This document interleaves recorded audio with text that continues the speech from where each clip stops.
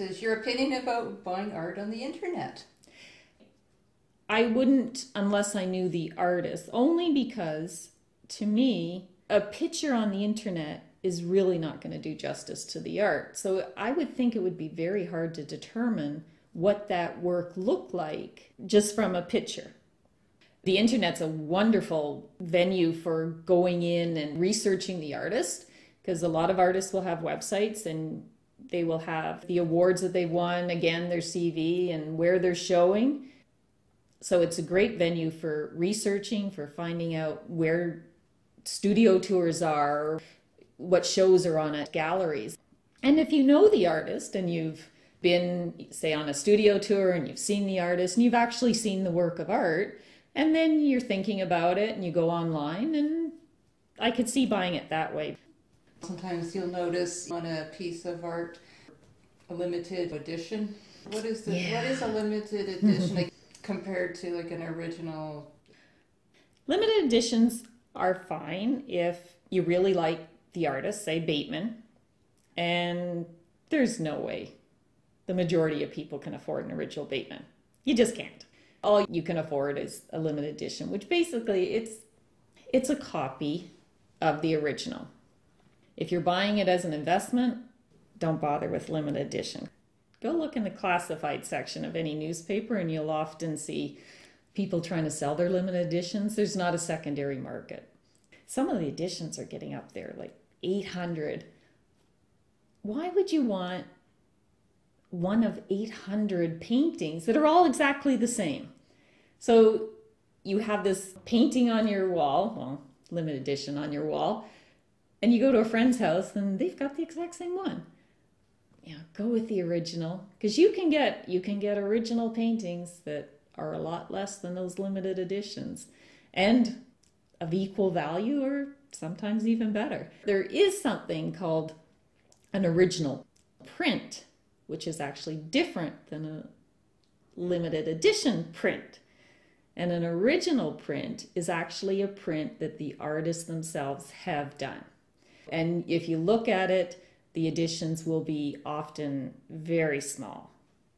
And the artist themselves has actually, it could be they've carved into stone and then printed off of that stone, and they will only print maybe 5 of these, or some can go up a little higher. But they are artists' original prints, and they will say that on them, and the artist will actually tell you they are original prints, as opposed to a limited edition, which is just a copy. Why should I own original art?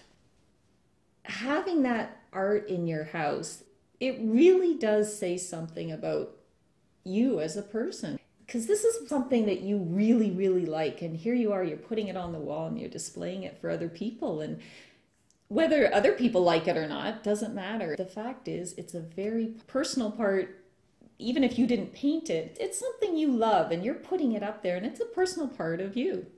I collect other artists' work, and I will often sit there and just look at these other works of art and think, wow, these people are really good. I really enjoy just sitting there and looking at it and looking at the talent that these people have, and it makes me feel good. It's hard to explain. It does. It makes me feel really good to just sit and look at art. I think it can have a calming effect. And I'm not sure you would get that if you buy a print because it matches your wall color. I think those pieces just sort of sit there and don't really say anything.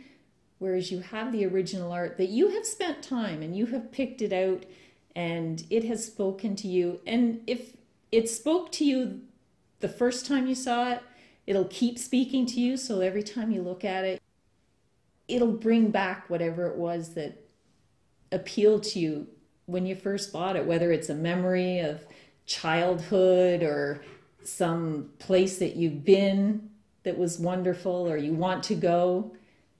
I find that it really does have that emotional connection. It almost sounds like finding something very comfortable, just like that comfortable pair of shoes that you own. You feel so good in your comfortable shoes.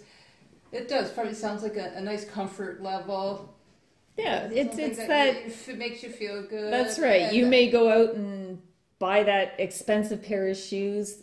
You pay a little more for it, but you love them.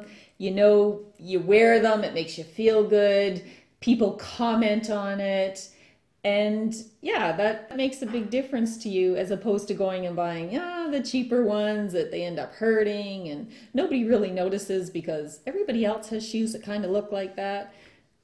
The original art, it does. It has that same thing where I can't tell you the number of times that people come, well, okay, a lot of them know I'm an artist, but they'll come in the house. And one of the things that I found really fascinating one time was a group of teenagers, friends of my son, who came in, and I was in the kitchen and all I heard was, "Oh," and I thought, "Oh, something wrong?" And I went to see, and they were staring at the art, and they started wandering the house until finally one of them said, "Oh, sorry, is it okay if we look at your art?" And I said, "Fine." But these were like 17-year-olds who suddenly just went, "Art, you have original art. This is so wonderful." And I thought, yeah, you're not going to get that reaction with just a print that meant nothing to you. And that to me is wonderful. Now you'll have to go out and buy art, Elaine. That's right. It's the time, the relaxation, the comfort. It gives you a lot. Yeah, I understand. That's great. Well, you've really answered a lot of my questions today, Valerie. I appreciate your time. Hopefully you so you've much. learned something. I have. Thank you very much. Thank you. You've been listening to The Art Studio with your host, Valerie Ashton. The Art Studio is heard Wednesdays at 5:30 p.m.